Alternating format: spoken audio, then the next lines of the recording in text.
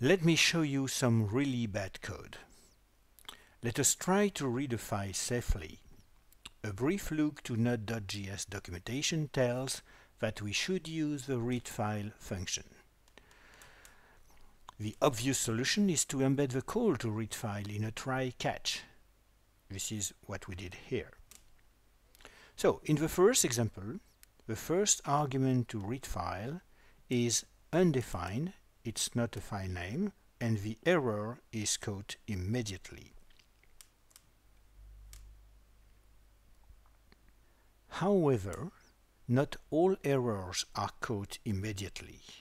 In the second example, we give a number where a function is expected. This is not checked when invoking readFile, or at least with my version of Node.js, and the error stays mute.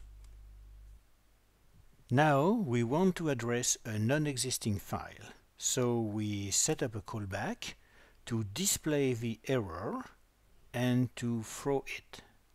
The whole code is being wrapped in a try-catch. What happens?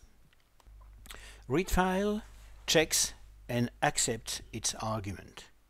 It then registers the work to be done, since it cannot perform it immediately, because the file, for instance, may be stored on a slow remote disk. And then readFile returns with the undefined value, which is printed. Since no error occurred, the try-catch is exited and the catch clause is not triggered. Later, the Node.js runtime notices that there is no such file as does not exist. So it then triggers the callback, which displays the error and throws it. However, the callback is invoked out of the initial try-catch.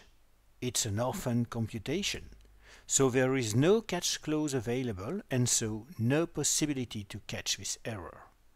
It's a bad habit to ignore exceptions, especially uncaught exceptions, so the Node.js runtime signals that uncaught exception.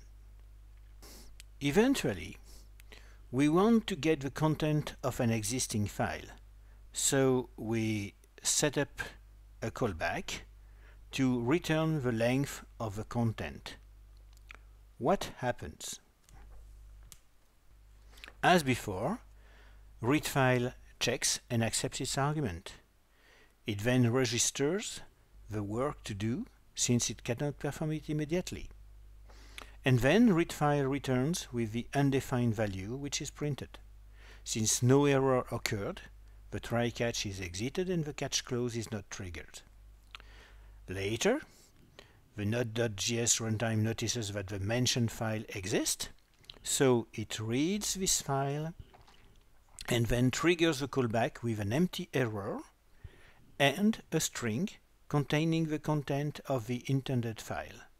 The callback just prints the length of the file. Since the callback was invoked by the Node.js runtime, it returns a result. So, since the callback was invoked by the Node.js runtime, it's an orphan computation, it returns a result to that runtime, which doesn't care. So the result becomes garbage. To sum up, the try-catch is useful to catch incorrect arguments directly signaled by readFile. The callback has no relationship with this try-catch. It runs, if it ever runs, later.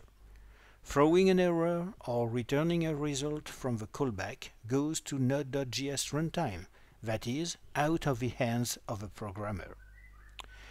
If you want to process the result or the error, your code must be in the callback or invoked from the callback. This will induce the callback hell, and we will see how to cope with that hell.